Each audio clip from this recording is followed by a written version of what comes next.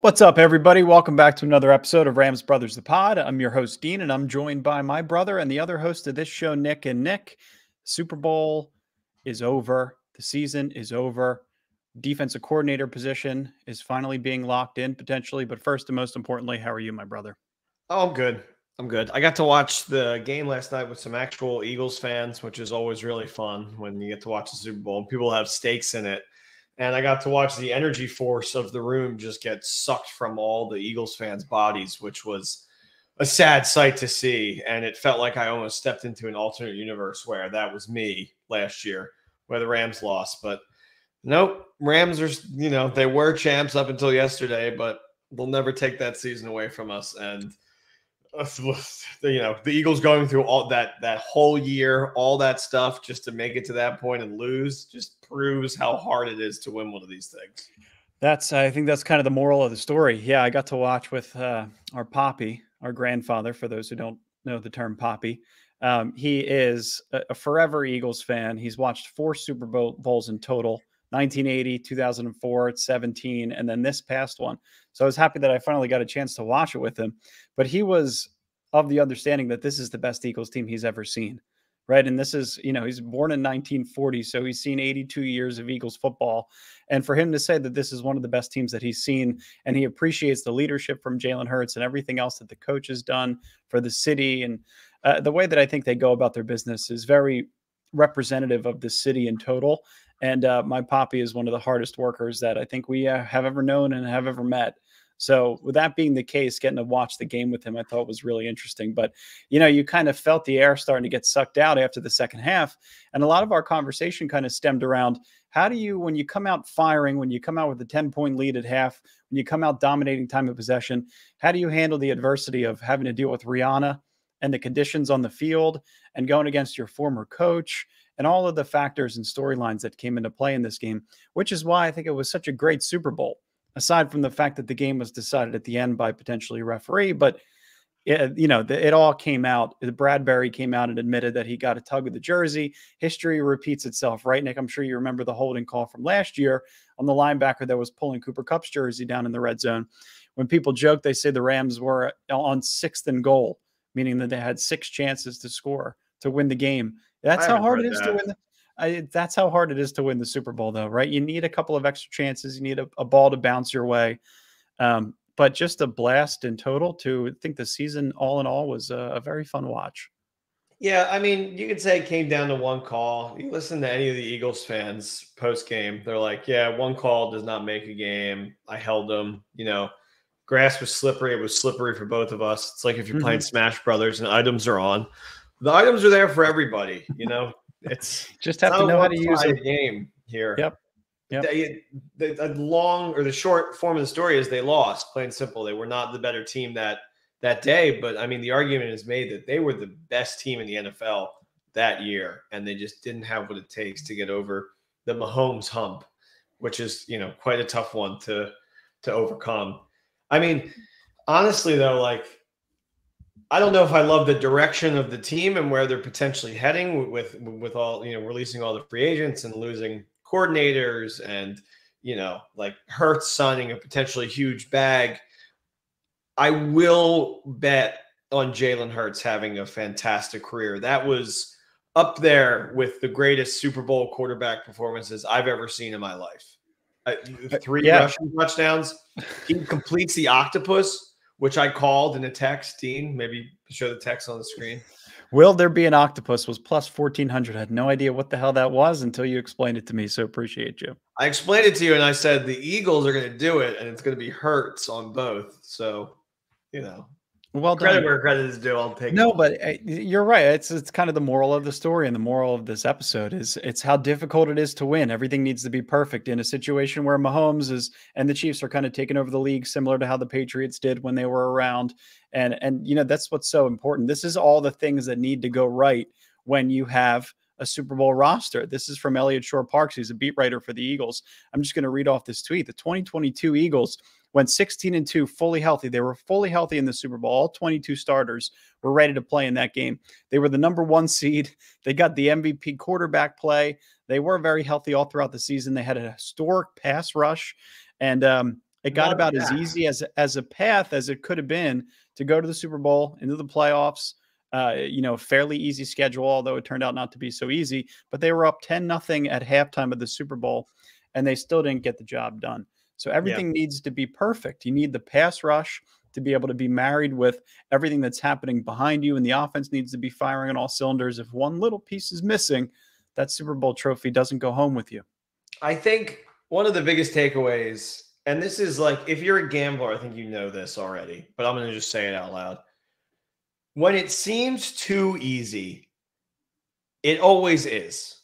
Nothing, especially in football, is like worth achieving, is ever going to be easy. And the Eagles, they had an easy schedule. At the start of the season, they looked like projected the easiest schedule. They get the bye. I mean, those last couple games, Minshew comes in and they lose. It doesn't really even matter. Right. They get the bye. They play a divisional Giants team who was, already ahead of where they should have been, smoked them at home. And then they get third string Niners, but to their credit, they knock out the third string quarterback and force a fourth string in there. But I mean, they were bedridden. Like they could not be in that game because they didn't have the personnel and the depth to stay in it. And then you get to a Super Bowl on your own neutral turf, and you're up 10.5 and you think, life is golden and it seems too easy. And lo and behold, it ends up being too easy. So it's just a little advice, I think, where if things are looking like so perfect, you have to face adversity to win a Super Bowl, because without that, you can't be in those moments and you can't know how to take yourself out. As soon as the Eagles were trailing, I mean, they were able to come back, but as soon as they were trailing, it did really feel like all the steam was released from everything that they had. And then last year, look at the Rams, obviously the Cardinals game was just a bowl over, but then they had to deal with the Bucs coming all the way back 27-3, and then winning that game with like 10 seconds left, and then coming back 20-10 in the third and fourth quarter of the NFC Championship. And then at the very end, the final moments of that game of the Super Bowl, Stafford and Kupp have been there before, and they're able to make those plays to inevitably have the game-winning drive. So you have to have faced adversity to win a Super Bowl, and that was the only thing that was really lacking in the Eagles. They never had those big moments where they had to step up. Yeah, and that was my fear before I even started watching the game, was if the Eagles are down by 10 points, by 14 points, have they had enough experience this season with this group to be able to come back? And that wasn't even a question. The offense was firing on all cylinders in every occasion. I thought they were great. I thought Jalen was perfect. And there's a ton of credit that deserves to go to Andy Reid. But how do you deal with adversity? How do you deal with a team that loses 4 straight games in November? How do you deal with losing a starting safety and not having a consistent running game, and your quarterback's all banged up? Like, there's so many moving pieces, and it's almost impossible to get everything perfect, to be able to put together the perfect Super Bowl roster. The level of difficulty is so high. So it's almost like if you have a quarterback on a rookie contract and you're able to get there with core pieces, Kelsey, Mailata, Lane Johnson, Brandon Graham, like they had everybody that they needed to have on that roster in order to get another Super Bowl under their belt. And it just doesn't always fall that way. And that's what's so difficult about it. And you really talked about a historic pass rush. This was the historic pass rush. This is what wins you Super Bowls. The combination of Von Miller and Aaron Donald and Leonard Floyd, that's an Ashawn Robinson, who is, I hope, a priority in terms of a re-sign for the Rams, because he's not only a great run stopper, but he also has the ability to rush the passer and wreck games. And you need as many guys like that on the roster. Robert Quinn, for example, was a guy, 4th round pick, they traded for him. And everybody was like, oh, the Bears got screwed. It's like, no, you got a 4th round pick back. And I think Robert Quinn had 2 tackles, no pressures, no sacks in his time with the Eagles, I think over 6 or 7 weeks. So you need everything to just be absolutely perfect. And I think that there were moments in that game where the Eagles defensively just let their foot off the gas. I think if Jonathan Gannon is going to go and get a head coaching job in Arizona, they're going to have to reevaluate what they did on the defensive side of the ball in the second half of that game, because not only were they highly penalized, they made mistakes, crucial personnel mistakes, but you have to be able to force in any means necessary, whether it's a different kind of blitz, something that's intricate. you know, whatever it may be that could get the quarterback off of his spot, you got to be able to get Mahomes off of his spot. You got to be able to force him to fumble or throw an interception down the stretch.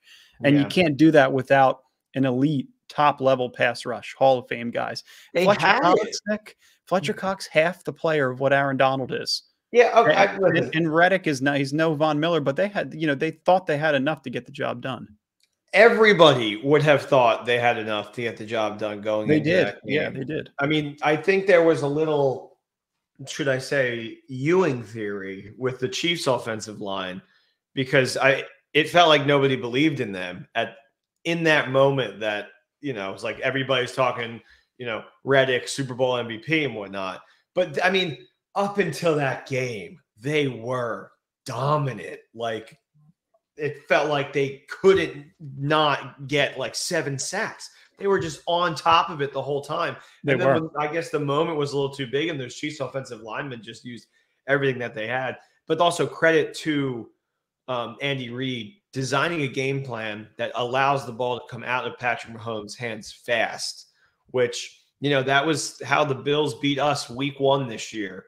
And many teams, Jimmy G. The 49ers have sliced and diced this up in a couple of years. Get the ball out of his hands early, quick passes. Don't let the pass rush even be a factor. But also be able to marry the run with that, right? Because that's what Andy Reid, I think, was able to do so well in this game. Oh, my God. Pacheco. It's why he's a future Hall. Pacheco just runs with like he's from New Jersey or something. I know that – you know, part of the Mahomes legacy, and like, you know, he did everything he could in that game to like, you know, win it for them. I'm watching that game and I'm like, Pacheco seems to be the most valuable player. That was just my opinion. Yeah, from watching that game, it seemed like he was a part of almost every huge important play that wasn't one of those throwing touchdowns. Oh, he sure was. Yeah, I mean, he kept them in the time of possession was so lopsided in the first half, but you saw that he had enough energy to the run. They could trust him exactly to be able to sustain it. Yeah. Yep. In the second half, and that's what Andy Reid. So, like, that's what I thought was so special about this game for Andy Reid, because if you look back at the parallels, Andy Reid has really had his fingerprints all over the last 3 Eagles Super Bowls. 2004, he was the head coach. 2017, he had his understudy, Doug Peterson, coach that roster. And Nick Foles had the best quarterback performance historically in Super Bowl history. And then again, you got to go up against him. But Sirianni was another guy, was another disciple that got fired by Andy Reid and found his own way and worked his way up with Indianapolis. But like the criticism with Andy Reid always in Philadelphia was the lack of commitment to the run game. There was always a lack of balance. He was pass happy. He never could commit to the run despite having personnel up front. Eagles from 2000 to 2000 and I'd say 12 or so had just an elite offensive line. And if you go look, John Runyon and Trey Thomas, some of these guys are unanimous Hall of Famers. And when you go back and look at what Andy Reid did in this game, and I thought when you're able to flip a narrative on a city's head like that, and he never seemed to panic. He was perfectly balanced. It was 26 runs to 27 passes. That's how picture perfect, right down the middle balanced he was. And in the red zone, the art of misconception, running the same play twice, but having players move and come in motion, and you're giving off the same looks, Nick. It's exactly what you'd want to see from an offense who was going to go win the Super Bowl.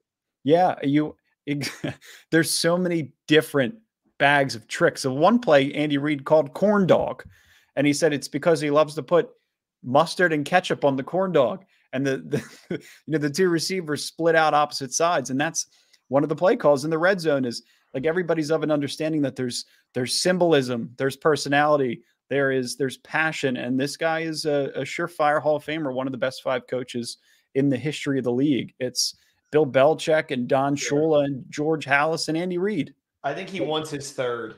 He wants to get his 3rd, and then I think he can eat a cheeseburger in paradise after that.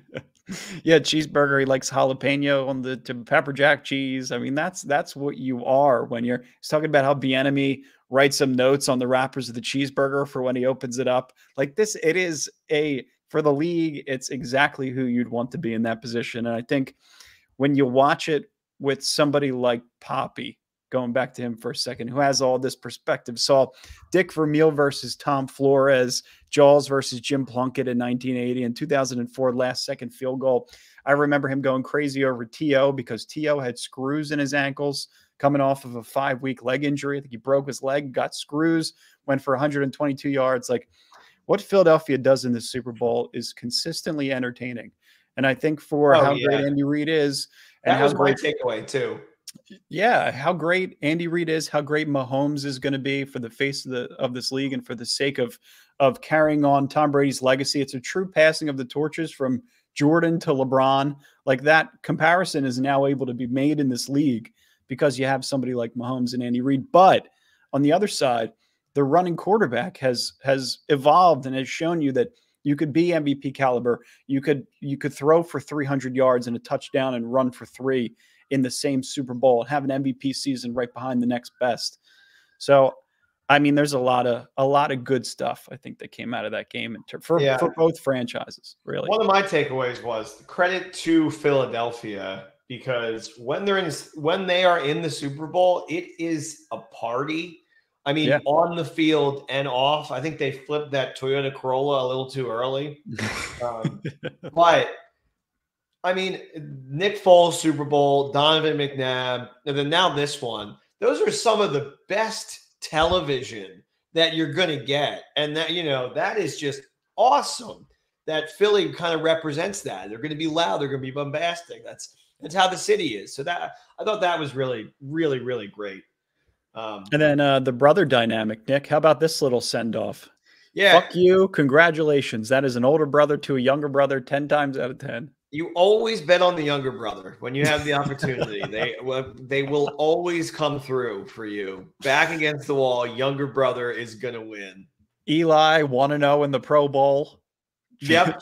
Travis Kelce 1-0 against his brother, Jason Kelce, in the Super Bowl. Yeah, I know what it's like. What about Coach O'Shea and his brother? Danny O'Shea, 1-0. And what the hell was I was going to say the Bourbon Bowl, but that's the Water Boy. Urbania. I don't know what it's called. I thought it was just like a regular season game. Yeah, well, they were competing to see who gets into the league. Oh, right. Yeah, which that's where the story leaves off. Maybe me and you keep the pens going and write the second part. Yeah. Should we look at my picks for the Super Bowl? Yeah, let's pull up your picks for the Super Bowl. So all right, so what did we have? What was 3 weeks in the making? So I had Chiefs to win the Super Bowl 3 weeks ago. I put that in. So if you were following at home, Chiefs to win the Super Bowl, and then we hedged with this bet, which was over 43.5 and Eagles +5 teaser. So then that way, if the Eagles won, we were fine either way. And lo and behold, both bets seemed to hit. The Chiefs won, the over hit, and the Eagles covered +5. So we were in the ideal sweet spot. We hit the big Super Bowl bet. We hit the over tease. We found the little middle spot. It was fantastic. And then I convinced my girl to do because she's from Vineland, where Isaiah Pacheco is from, the New Jersey, and she also went to Rutgers like him. And I was like, hey, maybe we sprinkle some money on Pacheco anytime touchdown score. And she was like, he just has to score anytime? And I was like, yeah, that's all he's got to do. She was like, okay, let's do it. So then there it is. That was a bet I advised you to take as well. So right now we are just flying high. We're shining bright like diamonds. We're thinking Umbrella's going to hit. First song, no. What was the first song? Can you remind me? Bitch better have my money. Pay me what you wanted.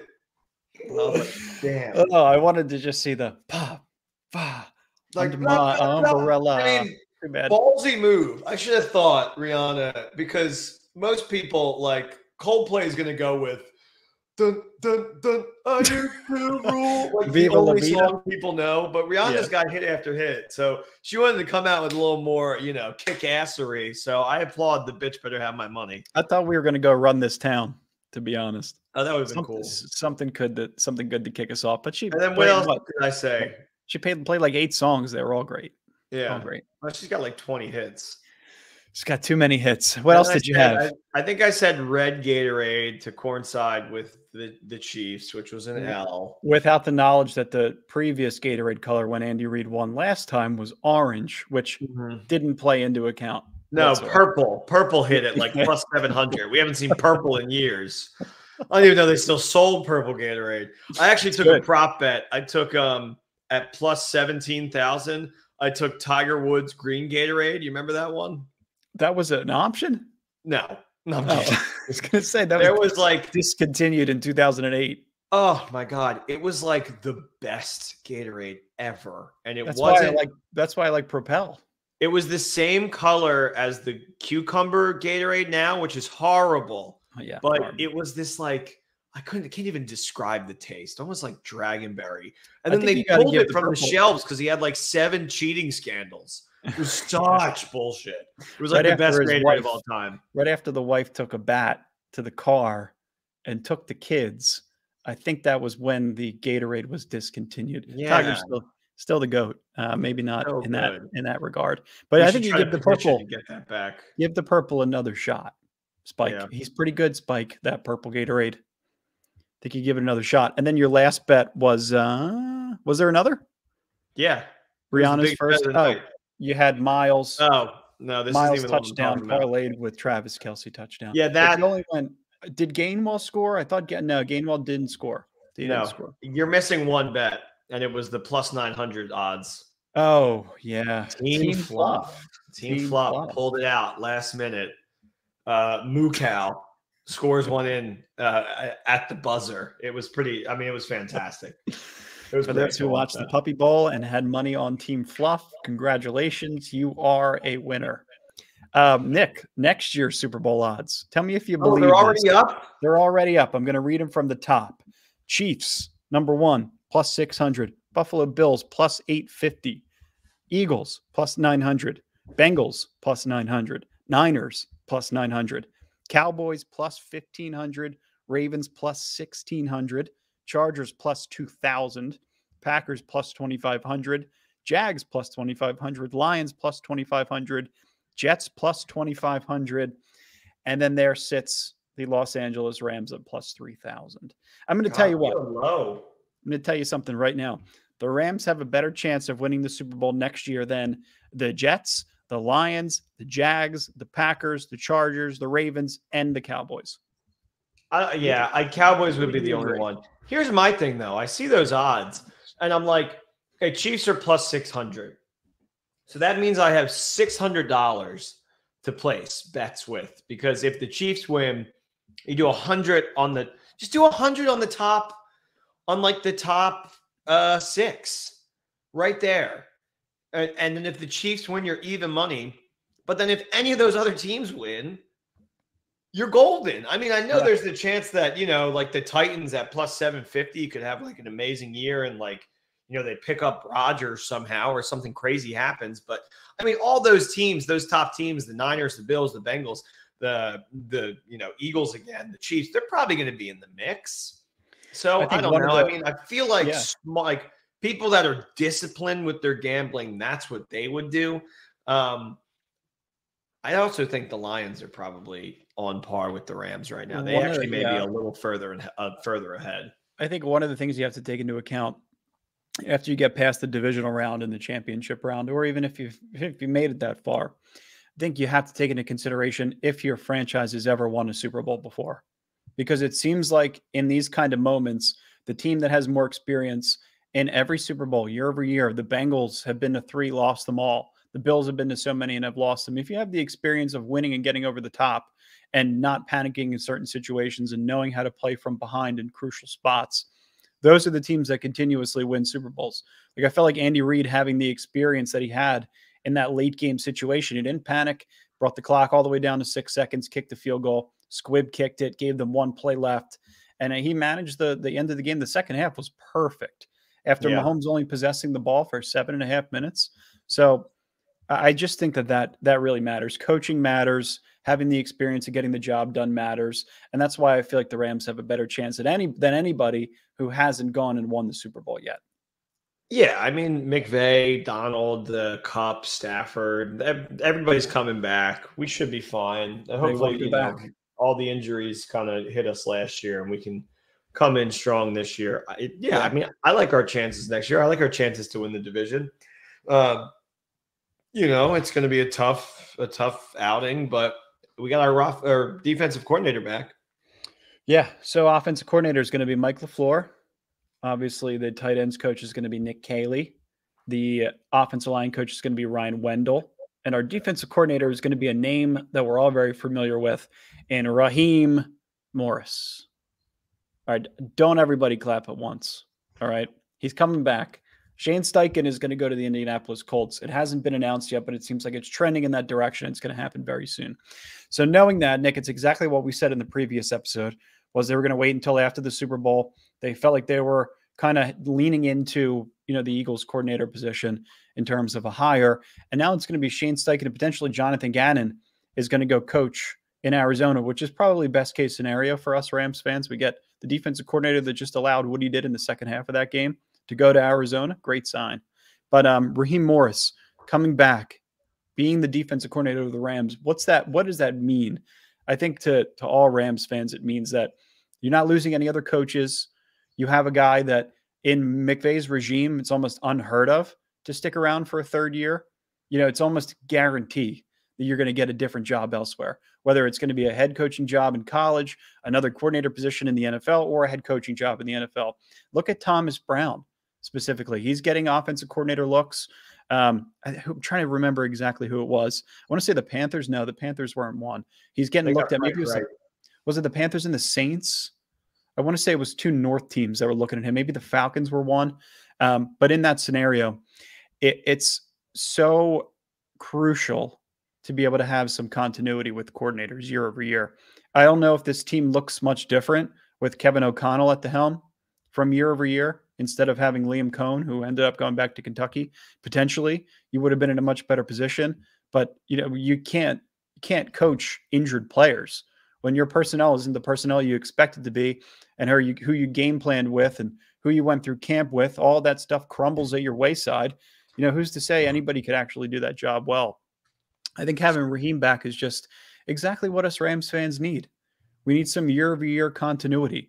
I think there's going to be some minor adjustments in terms of the bend, don't break. You saw it on display. You can't afford to be on your heels. You have to be willing to take risks and to blitz and to do things that are a little bit different and unorthodox and able to get in order to get to the quarterback and force the ball on the ground and force a turnover. Otherwise, you're going to find yourself all the way back in the big game and not being able to get it done in the end. So I'm happy he's back, and I can imagine that you are too. It's funny. I looked at the last 7 to 8 Super Bowl winners, and the only thing I was focusing on was the pass rush. And I was like, the team with the better pass rush wins. Always.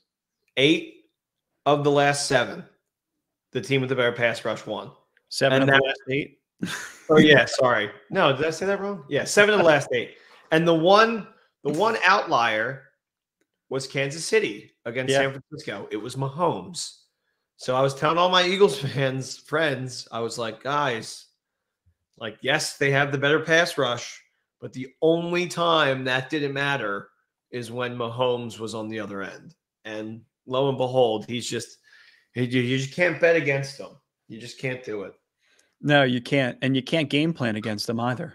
It's the best way to game plan against him is to be able to keep him off of the field. And that's what you do. That's what you do with Tom Brady. You have to keep him off of the field in the first half as long as you possibly can. And then B, you can't give him the final possession. Yeah. That's the only way to do it. People were celebrating after the Eagles tied it up, and I was like, 5 minutes with Mahomes and you guys are celebrating? You just got 8. They need 3. So Right. It's tough. So happy. So grateful for Joe Burr and those Bengals for knocking them off last year. Yeah, I mean so obviously we lost the Super Bowl in 2018 to the Patriots.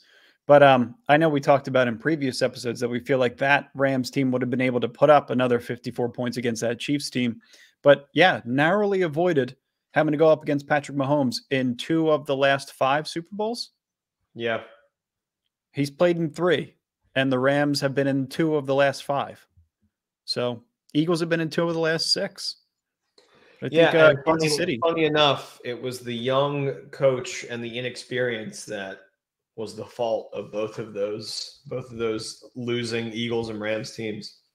Yeah, there's a lot of second-year coaches, and McVay was one, right? He was in his second year in 2018 when he went to the Super Bowl for his first time. Sirianni's in his second year. Ooh. Kyle Shanahan was in his second year. Like there's Mike McDaniel, maybe he goes next year for the Dolphins. That's what I was about to say. I was going to say maybe right now we put Dolphins win. Here's AFC. the prediction. Ready? Dan Campbell, Mike McDaniel, Campbell's third year. Yeah, right. I know. I'm trying to think of another guy that's in his O'Connell. There we go. Oh my God. That would be an awesome Super Bowl. Vikings Dolphins. And you know the Vikings will lose.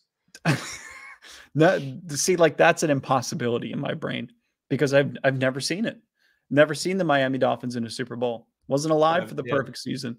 All the Minnesota Vikings do is lose the divisional round or the NFC Championship to the Eagles in Philadelphia, 37-3.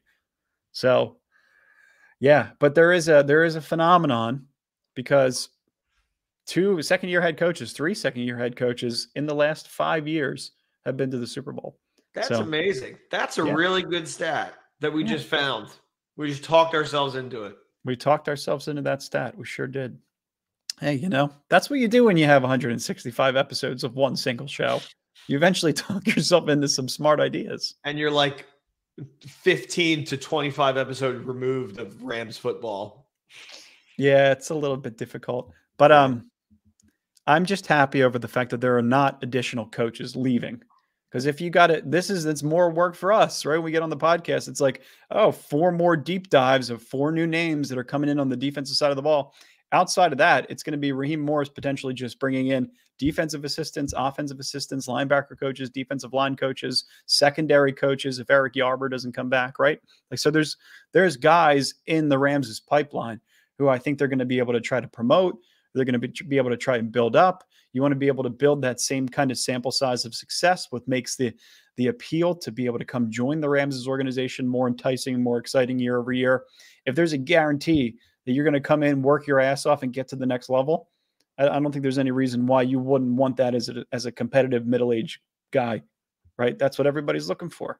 So I love that mentality. I do like Raheem Morris, and I think that the bend don't break defense. I don't want to this is like, it's something that is so sensitive to a lot of Rams fans, and I completely understand why, because the bend don't break defense can lose you a Super Bowl. It's very real. It's very obvious. If the pass rush doesn't get home, there's so much pressure on the second and third levels of the defense to be able to consistently stick in coverage. And and when you're accounting for a zone and there's another guy that thinks they're responsible for another assignment and it doesn't work out in your favor, that's when your defense gets in a ton of trouble. So if this team doesn't come prepared with another high caliber edge rusher, with a healthy Aaron Donald, with a re-signed Ashawn Robinson, potentially Greg Gaines coming back, with Michael Hoyt looking like J.J. Watt, then this team might be in trouble next year. And that's the sad reality. You're going to need somebody that's alongside of Jalen Ramsey. That's, are you going to re-sign Troy Hill? Is the back end of your secondary? What are you going to do with Jordan Fuller? Does Rapp come back? Does Nick Scott come back? I saw somebody talking about John Johnson on Twitter today. Are they going to pay a safety? Definitely not. The last one they paid is OJ Atogwe. Wow. What a call. What a name drop. That's all I got. I mean, there's a lot of cleaning up to do. And I think that if you don't address that, then you're going to find yourself in similar positions. But I think a lot of that can get disguised by the Rams coming prepared with a solid offense, one that's comprehensive, one that has developed a stage further than what it was in 18 and 22 with Mike LaFleur and Sean McVay. So they're on that track. They're very much on that track. We will see how it all unfolds. We will see what other names come in. And Nick, really, I think that's all we got for the Rams fans today. Yeah. Next episode, Thursday, I'm going to announce a winner to the giveaway. So I'm giving people a little more time to submit. If you want a LA Rams Super Bowl champions hat. Like, subscribe, tweet a picture to us that you're subscribed to our YouTube channel. And yeah, don't forget also, bet online. Live betting, free contests, giveaways all season long. Always the fastest, always the easiest way to bet all your favorite sports and events, whether that's NFL, NBA, NHL, MMA, tennis, boxing, or even golf. I'm going to talk to them to see if they can get the XFL and the USFL on there. Ooh, No love that. word yet. I'm hoping that they can. You're going to bet on Wade Phillips' Houston Mountaineers, whatever the hell they're called? Roughnecks. Yeah. Yeah. There you go. Head to betonline.ag to join and receive your 50% welcome bonus with your first deposit. Make sure to use our promo code BLEAV to receive your rewards. Bet online, where the game starts, where the podcast ends. Dean, take us Nick, away. real quick, I want to make sure that people know what the giveaway rules are. So if you're already subscribed to the podcast, thank you. We love you with our entire heart. But if you're already subscribed and you still want a hat, comment. Just a comment. Like and comment in our comment section. Dean's changing the rules. And no, just, for more entries, Nick, more entries. And then the other piece of it is, is it just one giveaway? Are you going to give one hat? You're going to give 10 hats to one guy? I'm just grabbing a hat so they know what's going to know. Got it. All right. I just wanted to make sure. There was some criticism. The hats are on sale, but it's more fun to win it through a podcast. So wait, no way. People were saying that? There were comments. Don't worry. There's always a comment. What were they saying? Oh, you're giving away a hat that's on sale? I could buy this online for $6. Is that how much it's going for right now? I think they're about $10. Wow. Right now. Well, you know what? Then whoever commented that, then spend the $6 then. All right, loser. This is the hat. Look at that sticker. It says on-field headgear. You're not going to get that when you buy online, you dork. This is from the game. You know what? I don't even want to do this giveaway, but I'm going to do it anyway. What an ass. I'm sorry. What an ass. Yeah, if you want to be a part of the movement, just like, subscribe, and comment. And you're in the entry for a new hat. And Nick has disappeared on me again. I was all we can see is, sorry. Yeah, it's all right. It's all right. We got Mario Golf in the background. That's all that matters. Yeah. We love you guys. Thank you guys for listening. We appreciate you. Peace. Go Rams. Talk to you in a couple days.